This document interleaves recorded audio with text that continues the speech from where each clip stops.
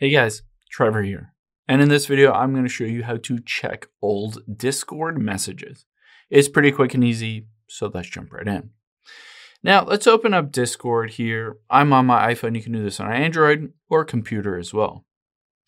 Now, I'm going to tap on messages here to see all of the conversations I'm currently having.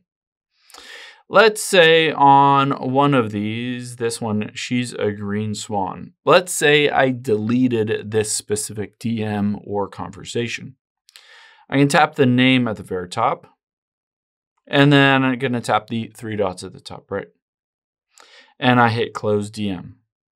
You'll be able to see it is no longer on here, but it is not permanently deleted from Discord. It is still on there. So I just need to find it to bring it back to my messages.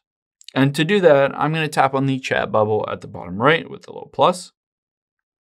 And all I need to do is start typing the name or username of the person I was talking with. So I'm going to start typing she's. And you can see right there, she's a green swan. Pops up. I can just tap on it. And it immediately brings back all of those messages. You can see none of those are permanently removed or deleted.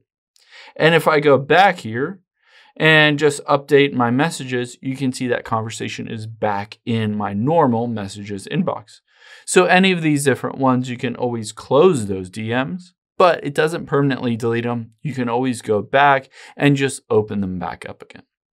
I hope this helps. If it did, hit the subscribe button down below. It really helps me out. And I'll catch you on the next one.